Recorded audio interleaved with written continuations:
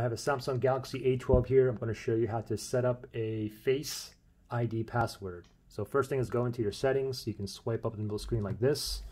Go to your settings. And then from here, we're going to go ahead and we're going to scroll down and we're going to look for biometrics and security, which is right here. Tap on that. The first one on top says face recognition. Register your face. So let's go ahead and tap on that. You have to put your password or PIN in, or if you didn't make one, you have to make one now, okay? Anyway, I put my PIN in. Let me click on next. Okay, now I'm going to go ahead and click on continue here. Do you wear glasses, okay? If you do, they're saying to go ahead and put it on and tap on yes, okay? I don't wear glasses. I'm going to go with no here. I'm going to tap on continue. Now what I got to do is put my face in here, okay? So I'm going to go ahead and put my face in just like this and just wait. Kind of get like this phone thing out of the way. It's registering. 95%, 100% is registered.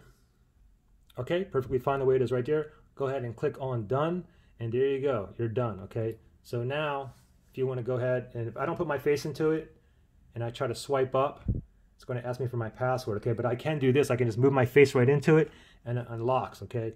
Or what you can do is just go ahead and lock it, and then look directly at it, and then swipe up while you're looking at it, and you're in. Pretty simple.